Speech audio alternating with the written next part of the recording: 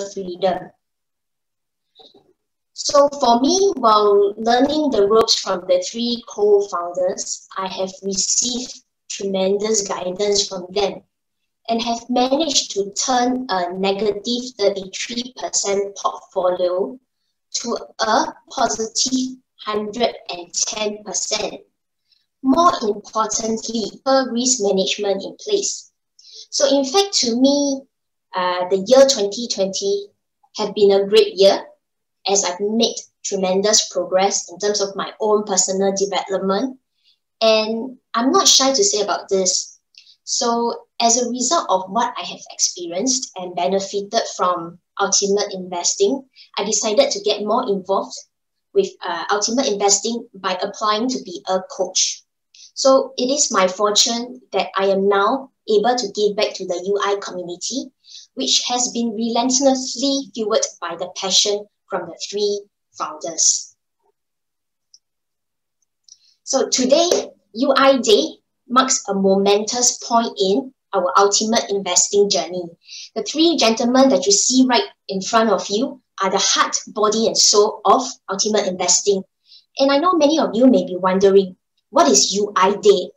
Who is curious? If you are, type in me in the chat group right now and help me to invite Bowen out and share with us what is UI Day all about. Type in me and then Bowen will magically appear. Okay, Bowen, you are very wanted right now. Take it away. All right. Hi, everyone. Okay, if you are able to see me and hear me, can you just type in 133? If you can see me and hear me loud and clear, do me a favor, type in 133. All right, fantastic. I see all of your response. Okay, we have almost 400 of you today. So welcome to the UI Day. Very, very happy to see all of you. Okay, and of course, to start off this, I just want to wish everybody Happy New Year. So I think Regina did ask, okay, how did UI Day actually got started? I think very important is we need to understand that 2020 is definitely not an easy year for everybody. There has been a lot of changes, okay, including for all the investors over here, as well as people who are actually affected by COVID, right? A lot of us in terms of our job, in terms of how we actually deal with our business, many things have changed. And that is where I would say that Ultimate Investing, okay, we actually started about 1.5 years ago. Last year itself, we actually have to make a massive change as well. All right. And I believe that actually Telegram is something that actually got started because of the COVID itself. And we are very happy to see that the Telegram is very well received. We have seen many feedback. Okay, people love it. People love the resources that we are giving. So we believe that in 2021, this is something that we want to continue to give. We want to continue to add more people into our investment community. And that is why I would say that the best time to share with all of you some good news for our plan for 2021 is, of course, to start off the year great by having the UI Day on the 3rd day of 2021. So, of course, today we have many speakers as well. So, I hope you guys stay all the way, okay, because we have massive value to share with you for today's UI Day. With that, back to you, Regina.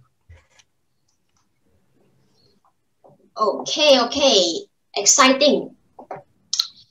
As I get to know more about the founders when I got started with Ultimate Investing, I learned how different they are, and yet they came together and shared a common goal.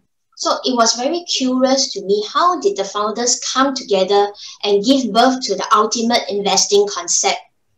Ivan, could we have you to share with us the UI story? I mean, did it like happen over a beer session? Ivan. Okay, so hello, ladies and gentlemen. Welcome to UI Day. This is Ivan here. Really glad to see all of you. Yeah, and also our special guest is coming up soon, so really exciting. Now, my name is Ivan. I'm the UI technical analysis specialist here, and also, of course, I do long-term investing. So thank you, Regina, for bringing me up, and just want to share a little bit about the story of how Ultimate Investing comes about, how we got together and then created this whole thing. Yeah, so let me just share my slides very quickly. Okay, it didn't start over beer or didn't start over in the garage. It just started over WhatsApp. So this is just a WhatsApp that was in April 2019 last year. Yeah, so just a message to Paul. You know, Paul is a good friend of mine. We've been together. We know each other for many years. And usually as good friends, what we're supposed to do is we're supposed to support each other, and then we praise each other for the good job done. So you can see, yeah. And then as we were chatting, then I mentioned something that say maybe we can come together, because during that time, Paul and me, we were not doing anything much. We used to train for some schools for many years, and then we took a break, and then we're just doing nothing. And then I was suggesting that maybe we can come together to do something. And yeah, what Paul has mentioned is that actually our strength is really to create a strong community, because we really share from our heart. This you can ask our students, right? So it's very obvious. Now, it happened that all the stars aligned, and I told Paul, why not we do some private coaching? And so I created a so-called like a slides proposal. But you know that actually me and Paul, we are not that young. So we need someone who is more energetic, someone who is more handsome, yeah, better looking than us. So that's why we invited Bowen to join us. And Bowen was one of our students as well. And he's full of energy, really dynamic guy.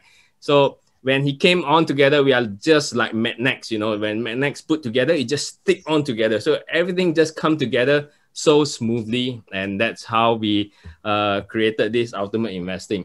And as time passed, I flew to Singapore to do some discussion with them, and then they came to Melbourne to learn some of the strategies. So that's a picture that we were in Melbourne, and July 2019 we started our first training. So our first Ultimate Investing training, and then we also did our first private coaching. Yeah, so the ball keeps rolling, and until today, we have one whole big group of community, and the power of community is so useful, so exciting, and everyone gets to get some stock tips here and there every now and then. Yeah, so generally, this is how Ultimate Investing comes about, and I hope you guys get a good idea of how all these things just stick together. Yeah, so Regina, thank you. So this is what I have to share. Okay, thank you, Ivan. I see. So this is how UI got started. It is always inspiring to hear how a common vision binds people together. Not to mention that UI is started across a long distance relationship. You know, one in Australia and one in Singapore. So among the three founders, each of you brings with you many years of experience. I believe there must be some view about 2021. So for this, Paul, I would like to bring you up to share with us what you think 2021 may have in store for us. Okay, thank you, Regina. Happy New Year to all, and hopefully we have a very prosperous 2021 going ahead. Let me just gonna share screen. Yeah, if you can see my screen, right? Can you just type in tech, T-E-C-H. If you can see my screen, good. Okay, don't worry, I'm not going to do a full-fledged presentation, because today the guest is not me. The guest is actually a very special guest we've invited, Dr. David, that is going to come on board. But I'm just going to touch very briefly on what is my personal view. 2020 has been an extraordinary year. Things have changed a lot because of COVID. Going to 2021, some of the hot sectors may not be as hot, but to me, I see that there are three areas which I think will still be trending. So I call it the fintech, the health tech, and the green tech. Okay, I don't have time to go into it, but in the community, I'll start sharing more about these stocks while I research more about them. But all of this actually comes with you need an enabler. Okay, so all this tech need to be enabled, and I think the whole enabler that will do this will be 5G. So there are a couple of 5G stocks which I'm eyeing also, which I'll share. So like I said, we don't have time to go into all this. But what we'll do is I'll share it with our community on January 28, 2021. So mark these dates for those who are in our community. It's our Q Meet, which is our quarterly sharing. And I'll come up with a slide deck sharing about all these three trends and also the enabling technology 5G that will be doing this. Okay, but so I know all of you come not to listen to me talk, but actually to listen to Dr. David. So can I just invite Dr. David to be on screen and say something. Dr. David? Hello, can you hear me? Yes, loud and clear. Hi, David. Yeah, so just a very brief introduction about David. Very smart gentleman. I mean, I've got your long picture. I hope you like it. He's the co-founder of Smart Investor. He was formerly also the CEO of Motley Fool Singapore, which has been very, very successful. So outside of this, he's also a renowned broadcaster, motivation speaker, and the doctorate come from in chemistry. And investing journey covers starting with pharmaceuticals and gaming industry. Dr. David, do you still do the gaming industry as much nowadays? Yes and no. Yeah. I guess when I have some spare time, I tend to go up to Kranji Racecourse and have a flutter on the horses. But that is about as close as I get to the gaming industry at the moment. Okay. So yeah, thanks for that candid answer. And as a champion of long-term income investing, so David actually sees stocks market as a terrific opportunity, and he's more known to look at dividend-paying stocks. Okay, but then over 20 years of experience at Motley Fool, he also believes in buying assets and prepared to pay him for owning them.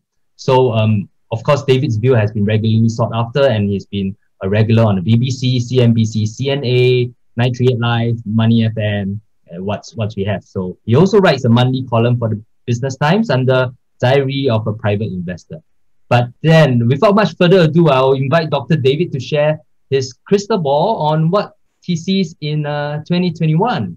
Dr. David. Okay, fantastic. I'm just going to share my screen so that... Sure, go ahead. Okay, so that all the participants can hopefully be able to see what I have to offer. Right, so technology is not one of my strong points. Right. No problems. Yeah. Is my screen shared at the moment or not?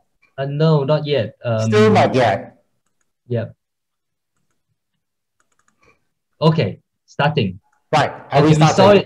We saw it in a in presentation mode now. Good. Okay, fantastic. Okay, so here we go. I love this first slide because this one is, if you can see what it actually says there, 2021, and around that is hope. And I think really that is what 2021 is all about. It is all about hope, that we hope that we will be able to put behind us this thing, 2020, the elephant's backside, and that we can actually start moving forward to something new. What we need to remember is that 2020 was dreadful. I mean, 2020 was all about COVID-19. And if you have a look at this gentleman here, he reminds me of the Asian financial crisis. And really, COVID was worse than the Asian financial crisis. It was also worse than the dot-com bubble bursting. And I was around for both of those. And finally, it was worse than the Asian financial crisis the Great Financial Crisis of 2008. And the reason why it's actually worse than the Asian financial crisis, the dot-com bubble bursting, and also the Great Financial Crisis of 2008 is simply because all of those episodes were financial crises, but this one is different. This one is about a financial crisis wrapped up in a health crisis. So you can't solve one without being able to solve the other. What the central banks actually did was they came along and they printed lots of money. That has helped, but it hasn't helped the COVID crisis. What the money has actually done is to make life a little bit better for everyone. Governments have enacted fiscal policies. They've actually put money into people's pockets, and the central banks have cut interest rates to virtually zero. And all of that has helped the financial side, but it hasn't really sort of helped the health side. The other thing about COVID-19 is that it has been called the virus of truth. And there are lots of truths around the world that people need to address now. And one of the biggest truths is that we ignored SARS. We ignored MERS. We ignored the avian flu. We ignored swine fever. We ignored mad cow disease. We ignored Ebola.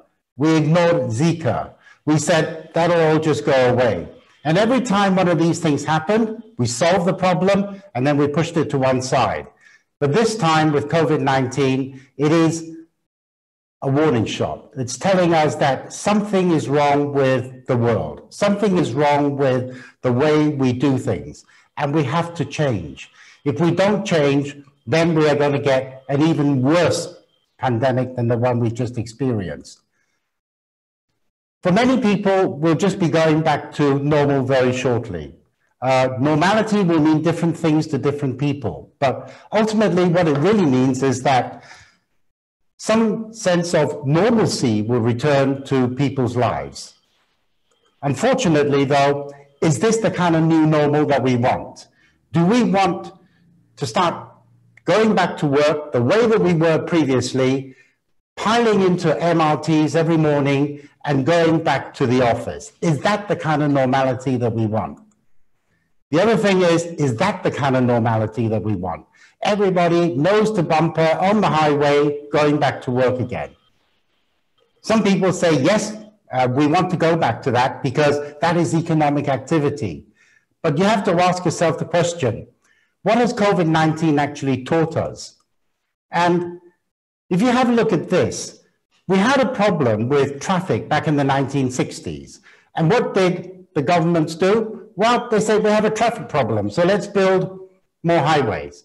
Let's go and build more expressways. So we ended up with the PIE, the ECP, the AYE. All of these highways just started to appear from nowhere. Why? Because they said they had to bring everybody down to the south of Singapore, back to the CBD area, because that is where all the economic activity is. But here's a question I want to ask you. What was the name of Singapore's first expressway? I know all of you have the ability to type in answers, so just to test to make sure that, number one, you have a good memory of Singapore's history, better than mine, and secondly, that the texting actually works. Can you tell me what is the name, or what was the name of Singapore's first expressway? Most of the people type in PIE. I know. Most of the people. Yep. Okay. Thank you for that, Paul. And of course, PIE is wrong. That is the wrong answer. Do you want to try again, Paul? Some people say Nicoll Highway. It is Nicoll Highway. You're absolutely Well done. Right. It was a taxi driver who told me it was Nicoll Highway. And if you think about it, Nicoll Highway was built in the 1960s, right? So we had a traffic problem in the 1960s. And what do we do to try and solve the traffic problem? We just build more expressways, yeah? We just go and build more highways. Why didn't we think about something like this? Why didn't we think about working from home? Why didn't we get more people to work from home back in the 1960s instead of transporting them all the way to the south of Singapore? The answer is because we couldn't. And now we can. In those days, we didn't have the internet. So therefore, everybody had to go to work. But now there is a new normal, that people have experienced the ability to work from home. People like it. And we've also proved that we are not any less productive just because we work from home than from an office. And so things will change. And that really is the theme of 2021 and beyond. It is change. Things will have to change. But because things will change, it is also a chance for investors like you and I. We will be able to participate in that change and take advantage of what is going to be changing in order to hopefully make a bit more money. Now, what are these changes that I'm talking about? The first one is unemployment. That is going to be a big problem. If we have a look at what has happened as a result of COVID-19, is that unemployment spiked. And gradually, people are going back to work again. But unfortunately, not everybody will be able to go back to work because the jobs that were there previously are not going to be there in 2021 and beyond. So unemployment is going to be a huge problem, not just for Singapore, but certainly for everybody else in the world. It is going to be a massive problem. And what are governments going to do? Well, they're going to fall back on three things. The first one is patriotism. In other words, they're going to say, let's look after our own people, right? We're going to be more patriotic. The second one is nationalism. And that is very dangerous because they're going to start waving the flag and they're going to say that we are better than another country. And that is very dangerous. And the third one is protectionism. They're going to be protecting their own industries at the exclusion of other people. We are already seeing that. We are seeing that in the US when they are delisting Chinese companies from the American stock market. We are beginning to see patriotism, nationalism, and protectionism happening. So that is one thing that we need to be very aware of. The second big change in 2021 will be the US dollar. Now, the thing about the US dollar is that it is falling. It is falling very, very quickly, and it is falling for 4 reasons. The first reason is the budget deficit. America will have to borrow more money in order to try and get its economy moving again. So the budget deficit is a huge problem for America. That is going to cause the dollar to fall. The second one is safe haven. Because economies are opening up again, people are saying, I don't need to feel safe in order to put my money back into the US dollar. I can put my money somewhere else where it is slightly riskier, but I don't really mind that because maybe I might be able to make more money outside of the US dollar because I don't need to feel safe anymore. And the third one is the interest rate differential. We know that the US interest rates are going to remain low for a very long time. So therefore, there is going to be an interest rate differential between the US dollar and what is available elsewhere. And people will say, well, the Chinese yuan is paying me more than the US dollar. I'll switch out from the US dollar into the Chinese yuan. And there is a fourth reason why the US dollar will fall. And this is one where we can take advantage of. And that is that America will have a trade deficit. Despite everything that Donald Trump has tried to do over the last 4 years, it will have a massive trade deficit with the rest of the world. And the reason why it will have a trade deficit is because of this. Household spending in America is higher than any other part of the world. It is twice as high as the European Union. It is nearly 3 times more than China and 8 times more than Japan. And the reason why is very simple. Americans like to buy cheap stuff from somewhere else. And they like to buy shoes made in Vietnam. They like to buy goods made in China. So they will continue to import. And it is because they are going out and buying those things that the Federal Reserve will have to keep on printing more money in order for Americans to go and buy those goods from outside. And those are the 4 main reasons why the US dollar will continue to fall in 2021 and beyond. And the third thing we need to remember about 2021 and beyond is that interest rates will be virtually zero everywhere, apart from some countries that can raise interest rates. So those low interest rates are going to be good for the stock market. If you have a look at what has happened to US interest rates, it is almost impossible for the Fed to try and raise interest rates without causing another tantrum in the stock market. And so therefore, I think it will continue to remain low for a long time until such time that unemployment starts to improve in America. So US interest rates are going to be low, and that therefore means that most other countries will follow the US interest rates and keep those low also. So the 3 main themes are low interest rates, the falling US dollar, and high unemployment. Those are the 3 themes in 2021 and beyond. Now, low interest rates is good. Interest rates are a gravity on stock prices. When interest rates go up, it pulls stock prices down. It's natural. But when interest rates are low, it means that the stock market will remain elevated for quite some time. And with all this money that is swirling around the global economy, I don't really have that much problem with the stock market in 2021.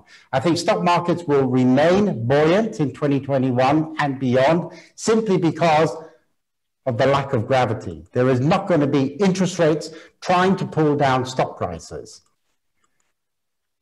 The second one is the US dollar. Now, don't be afraid of the US dollar falling as a reason not to invest in American stocks. You have to remember that a low US dollar is actually beneficial to American companies. American companies that operate overseas, when the US dollar is low, it simply means that when they convert their foreign currencies back into US dollars again, it will flatten the bottom line of many American corporations. So every time you go out and buy that cup of Starbucks coffee that you might like. Other coffees are available, but if you do like a Starbucks coffee, it means that Starbucks will be able to convert that Singapore dollar or that Malaysian ringgit or that Chinese yuan back into US dollars again, and it will look as though Starbucks is doing well. And by the way, Starbucks is doing very well, even without the benefit of a low US dollar. But the US dollar will help flatter its bottom line simply because currencies work that way. And of course, the final thing is unemployment. This is what people refer to when they're talking about this K-shaped recovery, or when you hear politicians talk about uneven recovery in 2021 and beyond. What they're actually saying is that there will be some people that will do exceedingly well, and there will be also some people that will not do well.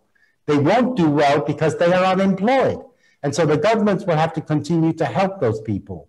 But for those people, even though the economic numbers will tell us that the recession is over, economies are growing, for them it will still feel like a recession because they're not able to participate in the economic growth that is going on. If you're out of work and your next door neighbor is going to work, well, for you, it feels like recession because you haven't got any money coming in. So in times of recession for these people, we should focus on the things that people can afford to buy or the things that people cannot do without. So consumer staples, I think, will continue to do well. These are the things that we need to buy all the time. So have a look at those companies that focus on consumer staples.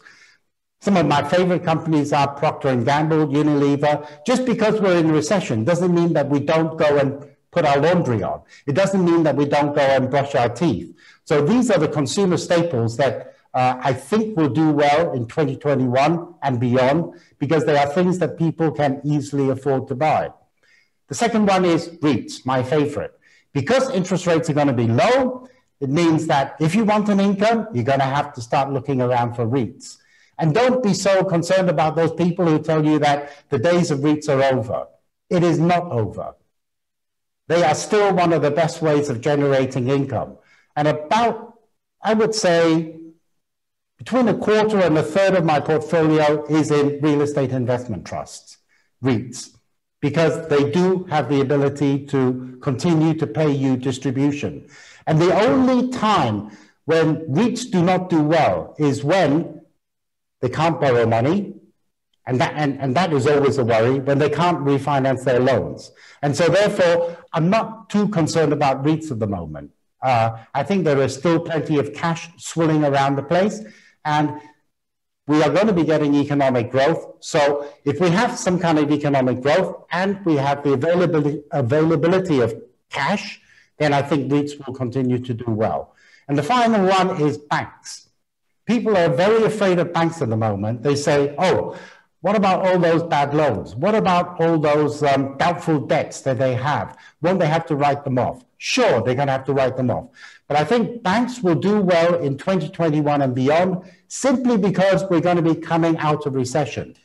Anyone who has ever run a business knows that as you go into recession, you start selling all your stock. You start using up whatever cash you have. But as we come out of recession, you're going to be needing the banks. You're going to be needing to go back to the banks in order to borrow money in order to grow your business again. So the banks will be able to benefit. And the other question that people ask is, what about those low interest rates? Yes, it is absolutely true. The net interest margin will remain low, but don't forget that the net interest income is a result of the product of the interest rate and the amount of money borrowed. And the banks have plenty of money to lend out at the moment, and they will lend them to good companies, companies that have got good balance sheets, who want to grow their business. So I think banks will do well in 2021 and beyond. And there's another reason why banks, I think, will do well, and it is because they're going to be able to start rewarding shareholders again with dividends. The UK has already said that they're going to allow banks to start paying, and so I think in that sense, the banks will start to perform well. So that really is it. And I want to leave you with one final photograph. It's not a reminder for you to go and brush your teeth at the moment. Nope. What it is that when the central banks printed all that money, it was like you and I squeezing too much toothpaste out of the tube. Now, I defy anyone to try and put that toothpaste back in the tube again. It is not going to happen. Nobody has worked out how to put the toothpaste back in the tube. And in the same way, no central bank has worked out how to take back the trillions of dollars that they have printed. And it is because of all that money that is swirling around the place looking for a home, people will be looking for various asset classes, whether it is cash, bonds, properties, or the stock market. And I think the stock market for me is probably the best place where I can have some control over how I want to determine the ability for my money to grow in 2021 and beyond. And I just want to point out this little scroll behind me. I don't know if you can see it. It is my family tree, by the way.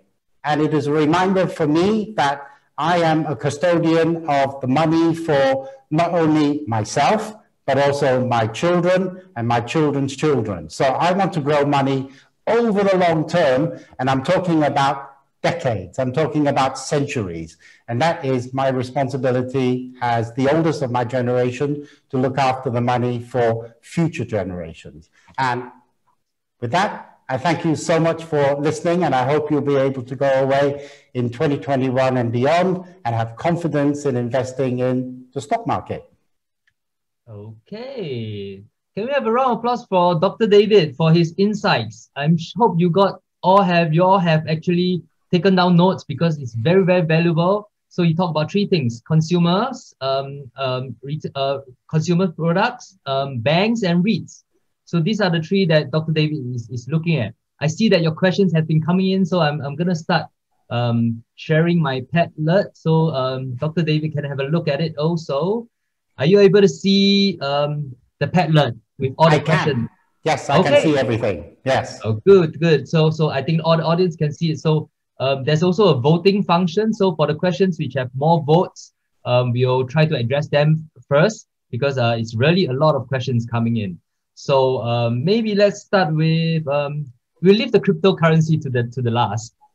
They're asking for David's and Bowen's opinion on cryptocurrency, but I'll leave that to the last. Let's start with, okay, maybe with this one with 3 votes. Dr. Kaur, as we move into 2021, what kind of market outlook should we expect? So he gives some, like a Biden taking office in January, mutation of COVID, China's recovery post-COVID. So I think you covered pretty much some of it during your speech just now. Do you just want to give 1 or 2 more pointers on this question? Sure. Okay. Now, I have a rule of thumb with regard to the stock market, and that is that treasury yields need to be about 3% higher than dividend yields before I would ever consider switching out from the stock market into something safer like bonds. And if you have a look at the moment, dividend yields on average in Singapore is around 3%.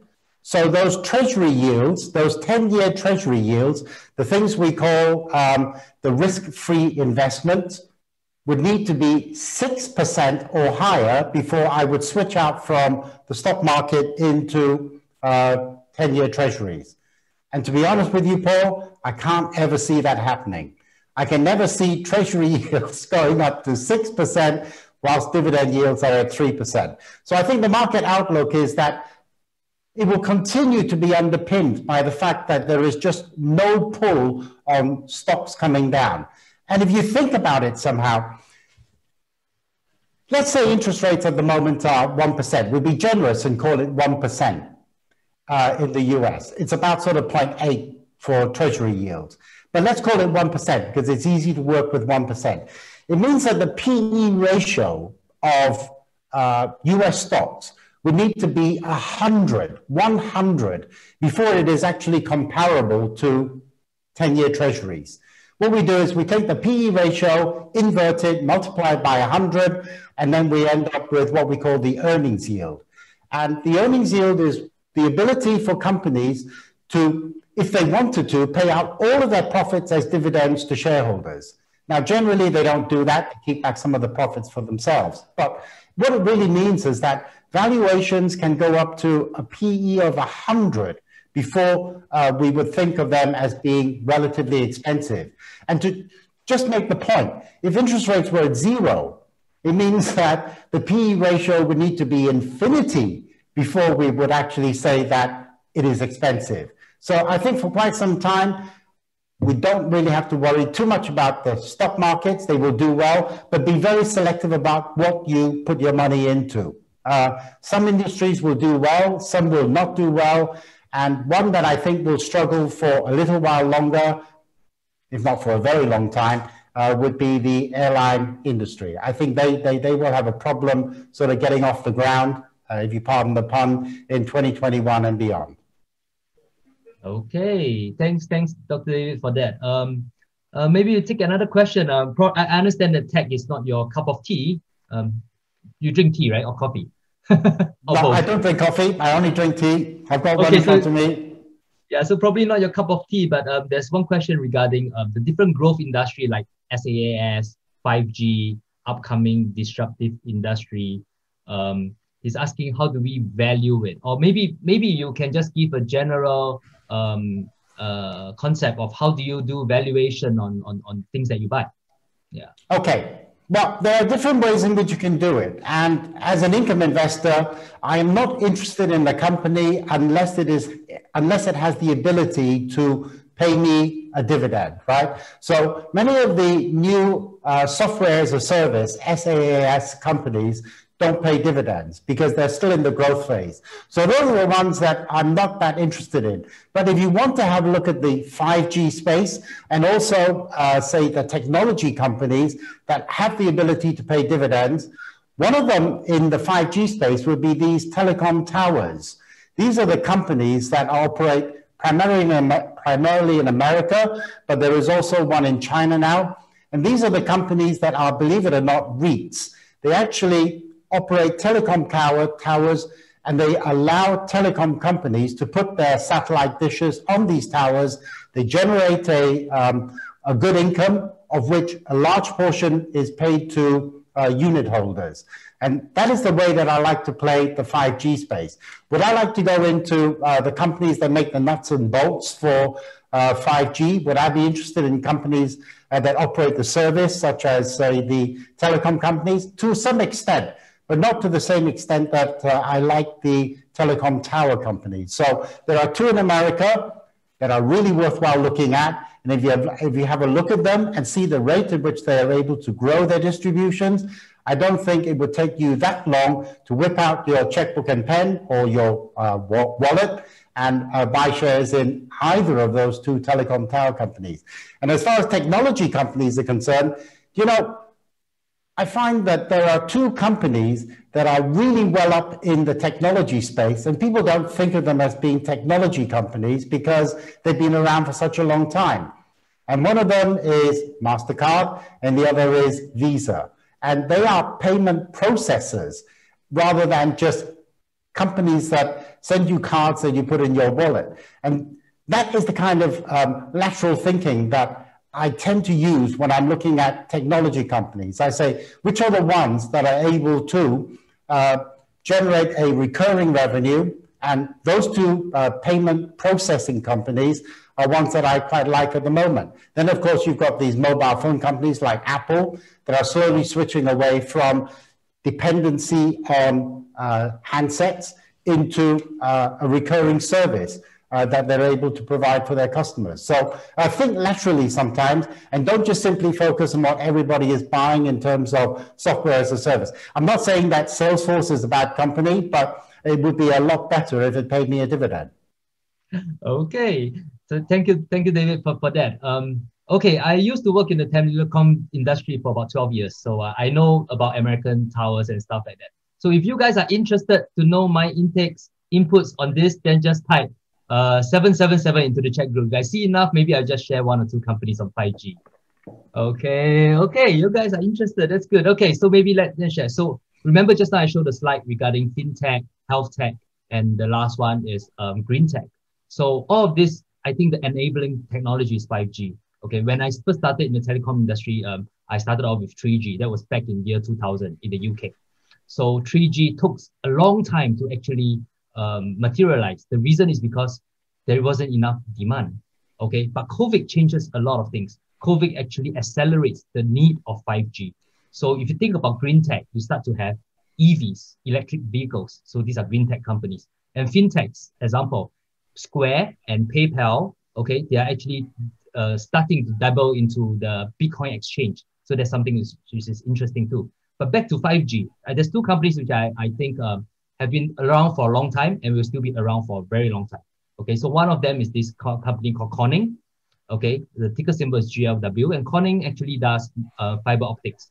So everybody thinks that 5G, you got very high speed, everything's wireless. But remember, there's always a need for a backhaul. And for the backhaul, you need fiber optics. So I see tremendous growth in this company called Corning. And the other one is actually this company called Qualcomm. Okay, Qualcomm has hold all the patents for the 3G, 4G, and 5G technologies. Although they are having some intense competition from the Chinese, but still a large part of the world still relies on Qualcomm's patents to start 5G. So these are the two companies which I personally am looking at. So yeah, so of course, more attention to David. There's another question. I'm not sure whether, David, do you actually invest in ETFs? There's some question on how do we evaluate ETFs actually? Okay, the answer is I do have an ETF, and it was one of the first investments I made in my pension fund almost 20 years ago. And I bought a ETF that tracked the FTSE 100. It's done okay, it hasn't been brilliant, but how do you value ETFs? Ultimately, you're not really supposed to value ETFs, because the reason why you buy an ETF is because somebody else out there is going to be doing all the work for you. In other words, an ETF is just an exchange-traded fund. And one of the earliest ones, as I said, was the FTSE 100, and it just tracked the FTSE 100 index. The valuation of the ETF is no different to valuing the index itself. So if you were buying an ETF that tracked the Straits Times Index, you would look at what the valuation for the STI is going to be and what the dividend yield is going to be. And ultimately, what you do is you just keep on putting money into the ETF and gradually invest any money that you have over time in order to take advantage of the growth of, say, the Straits Times Index, if you're buying an ETF that tracks the STI. Now, of course, you have a lot more exotic products. Products that not just track the ETF, that not just only tracks the index, but they also give you some kind of leverage in some cases. And those are the ones that I'm not really that keen on, because I think an ETF should really be a very simple way in which you can participate in the market rather than try and be smart. I mean, they have these things called inverse ETFs, where if the index falls, then your investment goes up in price, in value. And I think that maybe people are becoming a little bit too smart as far as ETFs are concerned. I'm always reminded whenever I see people try and complicate things of a Chinese proverb. In Cantonese, it is called Wak Se Tim Zhuk, which simply means that you've drawn yourself this beautiful snake, and what do? You go and add legs to it, right? Why would you want to do something like that? An ETF is just a simple instrument that would allow investors to participate in the market. And if you are interested in ETFs, I would just simply pick either a country ETF or a regional ETF and say, I'm going to be investing in this over the long time, pound cost average that investment over a period of time. And I don't think you will go too far wrong if you were to able to do that. And I know as far as Paul is concerned, your company is more interested in things like picking stocks. So what I do suggest to people, and this is something that I've suggested to my own children when they invested, and that is to start off with the ETF. And as you become a little bit more confident about picking stocks, what you can do is to put the bulk of your money in the ETF, say the Straits Times Index. And if you think that there are certain companies within the STI that you think will perform better, then you can add them to it. So you can do an STI ETF plus 2. Add one bank, maybe one telecom. And then if the bank and the telecoms outperforms the STI, then your whole investment will outperform the STI. But if those two investments don't outperform the STI, you're not going to lose your shirt because the bulk of your money is in the STI. And so therefore you will just simply track the market. Okay, yes, thanks, David. But since we're on the topic of STI index, I think this is posted by one of your followers or fans. He said has been a follower of previous Smart Food Singapore since 2016 and 17. And he mentioned that you spoke that STI is a diverse index having its income source not just from Singapore, but also from the APAC. And it is a good tool. But he commented that, however, these days, people are a bit more bearish on STI. So I think his question to you is, has your view changed in any way regarding the STI? Any comments on that? Absolutely not. You know, just because a country's index, or rather a stock market index, has not performed that well in 1 year, it doesn't mean that it's not going to perform well over the long term. So don't get too concerned. Don't become too wrapped up in what people say about the STI. Sure, you know, the STI has underperformed the Dow Jones, has underperformed NASDAQ.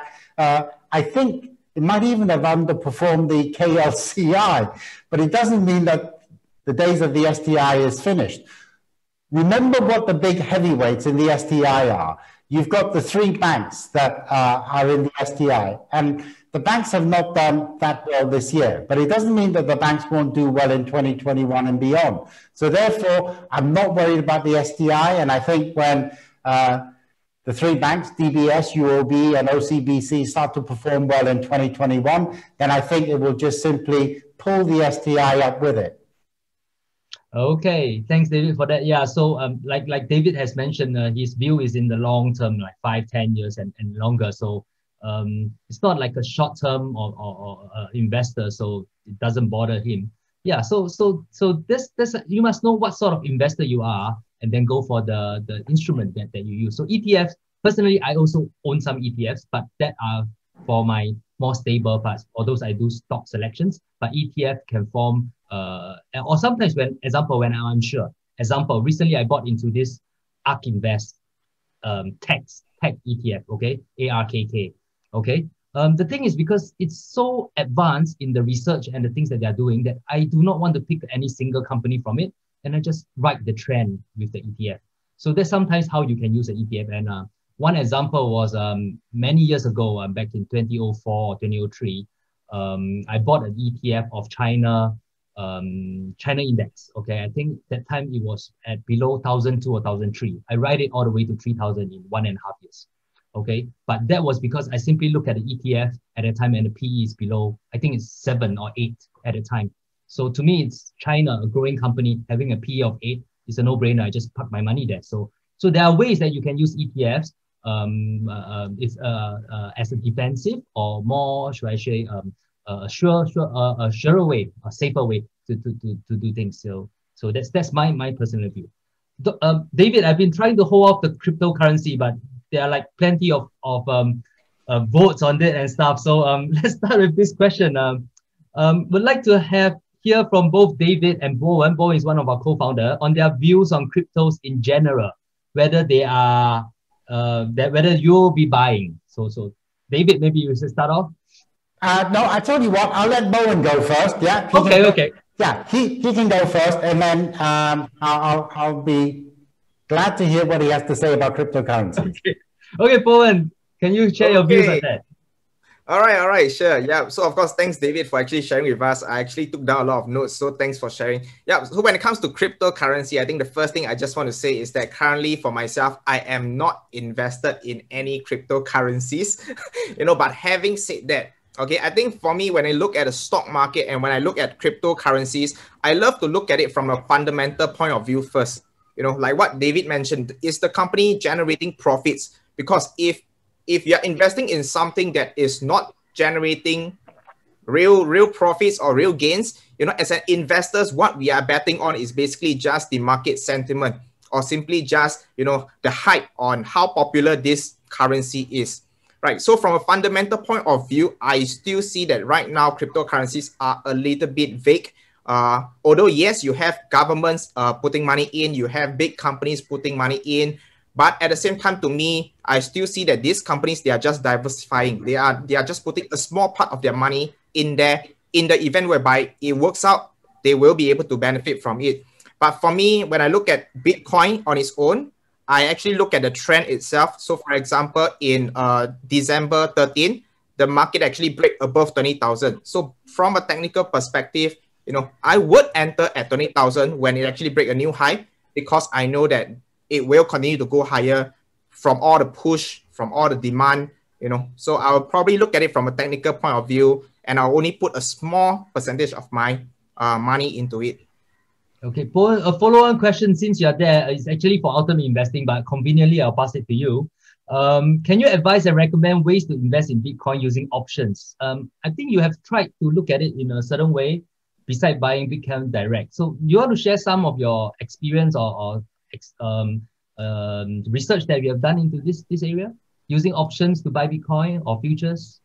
Yeah, at the current moment, I think when it comes to Bitcoin, you can invest with futures. But for me personally, I am not definitely going into futures for Bitcoin, because you have to understand that futures, when you make money, you can make a lot of money. And when the thing goes south, your loss is infinite, right? So that is something that I am definitely not familiar with, and I'm definitely not touching it. So if you are looking for Bitcoin, I would still recommend you to go and really, really physically go and get the Bitcoin through like Binance or some of the other platform. Okay. It's funny, I'm also seeing chats from our insiders Telegram chat, and they are saying that, hey, why nobody is asking Ivan about his view? Because he's the only co-founder that actually owns Bitcoin, and I think he made quite a lot of money. So Ivan, maybe you can just share a few points on Bitcoin from your perspective. Besides, you fought a lot. Okay, so sorry, David, I'm holding up your views on Bitcoin. So I know. Recently, Warren Buffett says that Bitcoin is kind of like rat poison. Yeah, poison rat. So, but to me, Bitcoin is a very different instrument altogether. It's about managing your risk. So I know it's very risky. It's super high risk. There's no specific fundamentals for you to study at all. It's mainly through trend and everyone's kind of like just FOMO of jumping into it.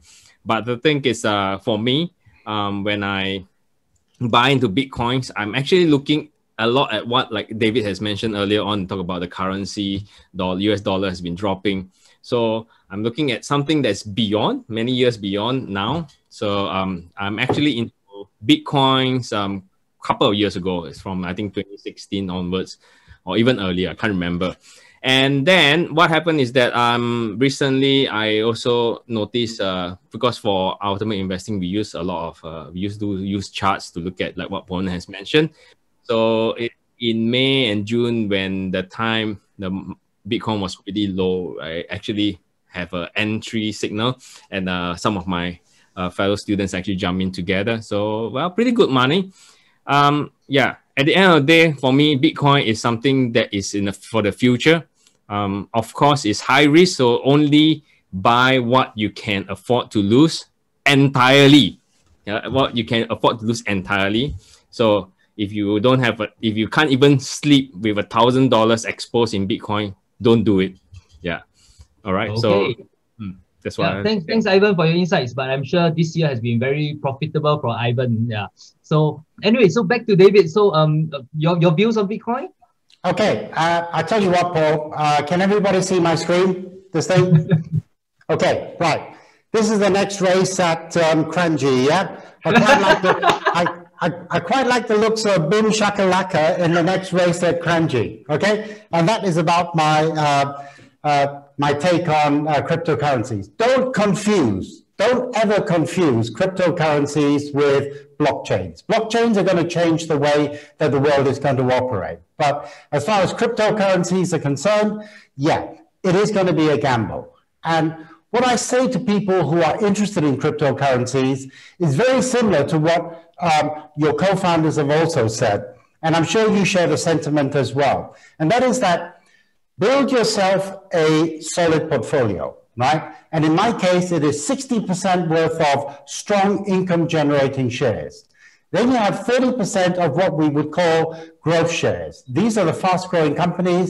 They don't pay a lot of dividends, but the dividends can grow very quickly over time. So 60 plus 30 leaves you 10% at the top, yeah, 100%. So it leaves you with 10%. And of that 10% of your portfolio, some of it can go into value shares or more speculative investments in the stock market, but it can also be your cryptocurrencies. So don't put all your money into cryptocurrencies, except the fact that cryptocurrencies are going to be very volatile. But if only a small percentage of your portfolio is in cryptocurrencies, say less than 5%, more like 2%, if you lose it, well, it's not going to change your life. But if it works out well and you make money on it, fantastic. And that is the same attitude that you should take with any kind of investment that is outside of the 4 asset classes. And the 4 asset classes are cash, bonds, properties, and stock. Out of those 4, you still have a lot of exotic investments. And if you have got some spare cash, then put it into those exotic investments. But don't weigh your portfolio down with any of those exotic investments that will prevent you from having a good restful sleep at night. You do not want sleepless nights worrying about, if 90% of your wealth was actually in cryptocurrencies. You hear about all these wealthy people like Bill Gates, who has a bit of money in cryptocurrencies. That's fine, but you're not going to see him put all of his money into cryptocurrencies. And I think that is really the same kind of advice that we should take for our own portfolios. Don't lose your money on cryptocurrencies. I think Warren Buffett once came up with a saying, which was, there are 2 rules in investing. Number 1, don't lose your money. And number 2, don't forget rule 1. Yeah. And I think that is the same with cryptocurrencies. By all means, have a little bit of fun with it. And it is really no different to going down to Kranji and betting on boom shakalaka laka at the next race. Okay. Thanks, David, for that. Actually, very interesting. I've got a friend who is used to be a JP Morgan banker, and he retired in Singapore. So now he starts learning this programming language called Python. And he's trying to write an algorithm to predict horse racing, who will win. And he says it's pretty good. It's like 60%. So I'll link you up later with him and you can have a chat. Yes. We wish that we can carry on this conversation for a long time, I guess. Are you guys enjoying it? If you are enjoying it, can you just type in a yes into the chat group? I think I'll see a lot of yes, you're loving it. But unfortunately, we have only about 2-3 minutes left for this section. So I think one last question, which I think is quite interesting, is this person is quite greedy. The title of it is called Hidden Gem, and he's asking, what is your top 3 highest conviction stock that are not currently covered by mainstream media? Wow, I have to say this guy is very greedy, because usually these are secrets. Usually if you show one, that's a lot already. But I don't know, any of the co-founders want to share one of your top conviction stocks that are not covered by mainstream? Or David, have you got something like that? I'll let your co-founders go first. Yeah? Anybody? Nobody? Okay, let me go first. Okay, let me go first, Ivan. Okay.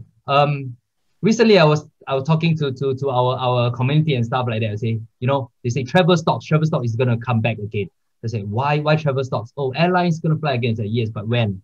So to me, I was looking at this company. It's called Winnebago. It's actually introduced to me by Ivan. Okay, Winnebago is a company that actually does caravans.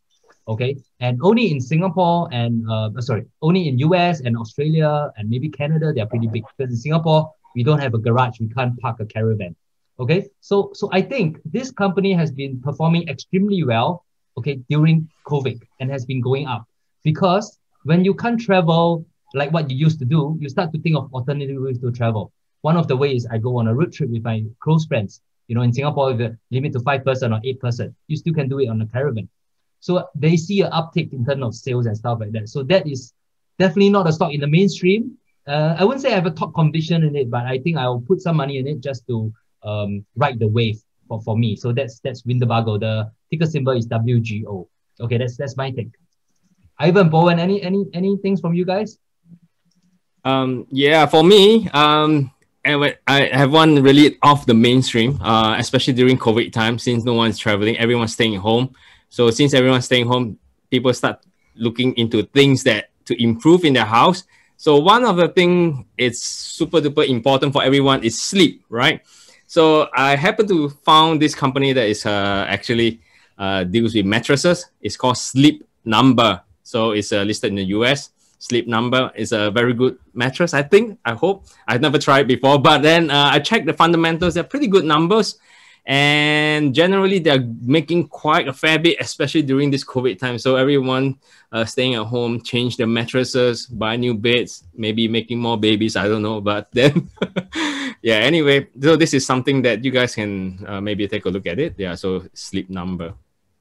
Okay. Bowen, anything from you, Bowen? All right, so for me, probably I have a slightly different view. So for me, very simple, I like to look at trend. So whatever is mainstream, you have to understand that if you want the stock price to go up fast, all right, it has to be something that is mainstream because everybody is looking at it, everybody is investing in it, right? So for me, when I look at trend, most of the companies that I would actually go into are relatively new companies that has gotten the attention of the public and everybody is talking about it, right? But I have two companies that I find that they are actually super good. They are actually relatively popular company, but probably for right now, they are not the mainstream. One of them is Abbott Lab.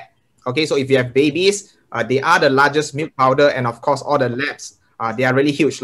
And the other one is actually 3M, right? These are companies that are really huge, giving dividends and growing dividends, but yet I would say that they are not on the mainstream right now, but I still see that they actually are giving good value at the current moment. So Abbott Lab as well as 3M. Very interesting. Recently, I was doing some car detailing for my car, and then I turned back and look at the stickers and stuff, and it says 3M. But I bought it from Taobao from China, so I don't know whether this is the real 3M or the Taobao version of 3M. But anyway, David, your views.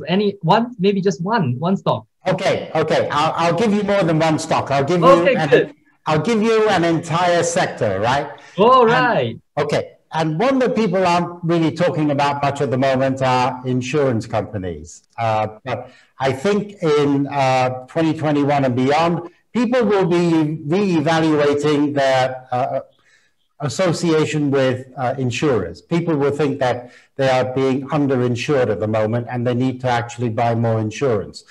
Many of the insurance companies haven't been able to, during 2020, reconnect with their customers simply because of the social distancing that's going on. So it's been quite difficult for them to sell insurance. But I have to say in 2020, I have been piling into insurance companies. And some of my favorite names in Hong Kong, AIA Insurance, Ping An Insurance, Prudential, which is also listed in Hong Kong. Over in Malaysia, you've got Allianz Malaysia, you've got Takaful, which is a Sharia-compliant insurance company. And the reason why I think insurance companies will do well is because, number one, people will be more concerned about their health and the ability to provide for their dependents if they were to ever fall ill. And the second one is because a big bulk of the insurance company's money, their float, is invested in the stock market. So if the stock market is going to do well, then many of these insurance companies will be able to grow their funds. So insurance companies are the ones that I have been very interested in alongside the banks in 2020. Okay, thanks a lot, David. Thank you so much for your insights. I'm sure all of you have enjoyed what David has shared, and can't wait to get more. But unfortunately, our time is up. So David's gonna leave us, or he can hang around after this when we move on to the next segment. But can we just have show your appreciation to David, either a clap, thank you, David, in the group chat. I'm sure you have learned a lot from him today. Yes. Okay, good. So thank you so much, David, for being our special invited guest today. You're free to hang on and listen to the rest of the events, and you're free to go to. So I'll leave it to you. But really, thank you so much. And yes, thank you. Okay, I'm going to pass it back to Regina. Regarding what has been shared so far by Bowen, please post it on the Zoom chat